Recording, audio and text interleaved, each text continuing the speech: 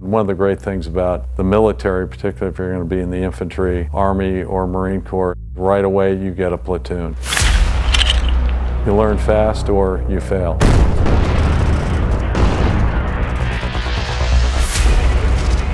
When I look at Tom Davin, it's just one of those guys, he can't not succeed in everything that he's done.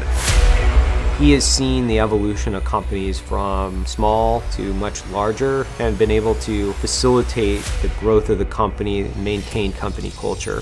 All right, let's see if I can hit the target.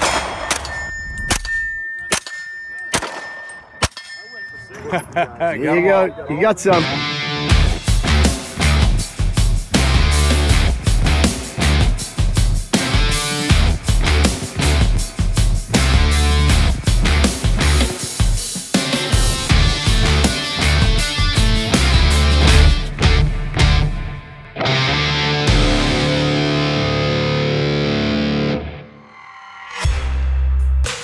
And the interesting part of my childhood is my mother and father were both in the Navy. My mom she was a ball buster. Everybody feared Ruth Davin. And so they were delighted when in high school I got accepted to Duke University as part of the Naval RTC program. And they thought, fantastic, he is going to be in the Navy. And then after earning that Naval RTC scholarship, I pretty quickly decided I did not want to be on a big, great target. So I decided to join the Marine Corps, where at least I knew I'd be in the woods somewhere and be physically fit with a bunch of really motivated people.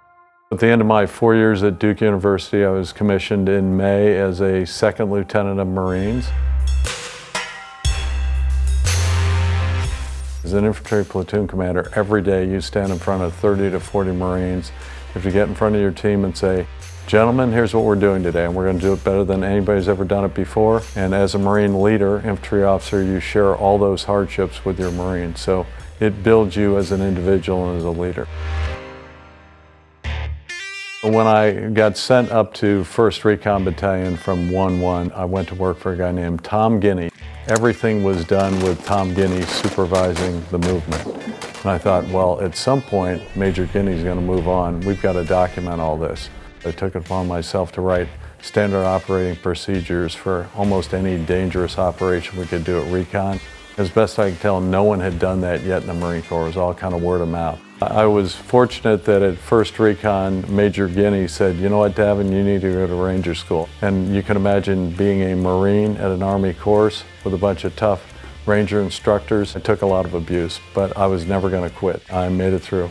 I was the honor grad and won the Merrill's Marauder Award for leadership. So pretty unusual for a Marine to get an award like that. It was a great 6 years and it was time to move on, and I had absolutely no idea what I'd do. I tell people what I do in business is a function of what I learned in the military, not so much at Harvard. The military is the best leadership school there is. What one learns in the military fundamentally is to take a look at a problem, put an operations plan around the problem, brief your troops, and then go execute the plan. So taking the 5-paragraph order format that I learned in the Marine Corps and applying that to Harvard Business School problems set me up for success there.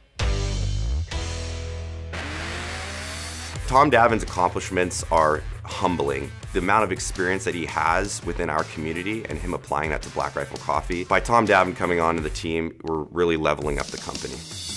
Well, I was first exposed to Black Rifle Coffee Company probably 4 years ago, checking out some social media, and I thought, these are people who understand their brand and their audience, and they're very pure about who they are. They are uncompromising in their approach to the brand.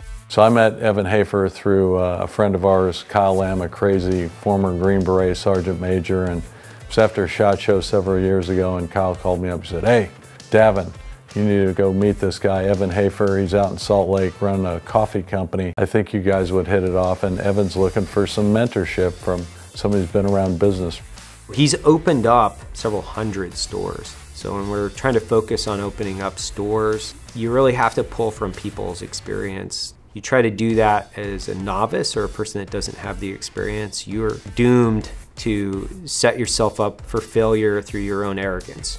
Evan called me kind of in the latter half of 2018. He said, Might want to get a little more of your time. Maybe you could think about doing more on the board. Maybe you could be chairman. Why don't we talk about it? I said to Evan, I do not care about title. I just care about getting in, grabbing the ball, and making a difference. Evan's the CEO and founder. I'm the co-CEO. So my goal is to really make sure Evan can work on the things that he does uniquely well and not get distracted.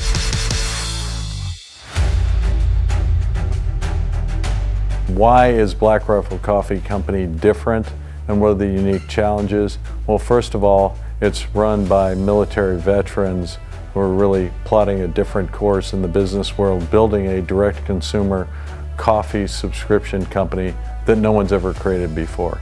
And most fast-growing consumer brands are growing at 20 to 25% per year. Black Rifle Coffee grew 75% last year. My goal really is that I think we can get to our 10,000 veteran goal, but I think we can be about half and half. So we don't have to be so pedantic to say you have to be a veteran to work here. No, you want to have to be around veterans, but you don't have to be a veteran yourself. It's important for the culture to enable people to grow and change over time. It really stems from Evan's commander's intent about the mission of the company, serving the community, building the best and most purposeful direct-to-consumer coffee subscription company in the world, and every leader has to take it as their personal mission to help their people grow.